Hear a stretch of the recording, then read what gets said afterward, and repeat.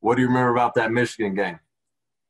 The Michigan game was really eye-opening for me. You know, obviously we get there.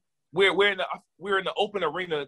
Fans for all four teams were already damn near seated. So we have all of this, and you know how the floor was like kind of in the middle with like so much space around it, and it was kind of like the arena style, and it was video game like. You know, we get there, everything from the moment we got off the bus. You know, we're getting interviews. We're going through certain kind of tunnels, and it was real. It was a lot. It was a lot for us, obviously, because this is the biggest stage that we've been on. You know, and so we get there. We're ready to play. We're ready to go. We scouted really well for them. I think what hindered me was I got in foul trouble super early in that game, and that really, you know, kind of slowed us down offensively because we struggled to score towards the second half. But then we got it going. Jordy really got it going for us. I mean, I think him and Josh were really doing their just due for that game. But during the last maybe like 5 minutes, we clamped Michigan up. They didn't score. I think we definitely I don't know the numbers, so I'm not gonna spit those out there. But we definitely outscored them. And in the last 2 minutes, they didn't score.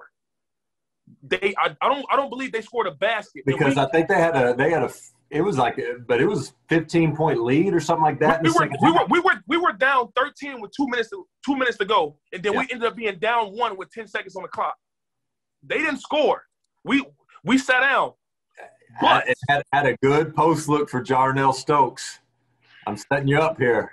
So I think when we came out the huddle, it's 72-71.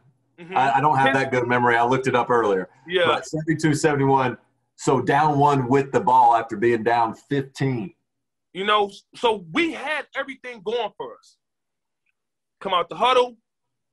One thing leads to another. We got a charge called on the floor. I don't know if it's a charge, but you don't make that call in that play. That's a toughie. But here's what I always say. Everybody I have this conversation with, I don't believe this. But too many people say it to me.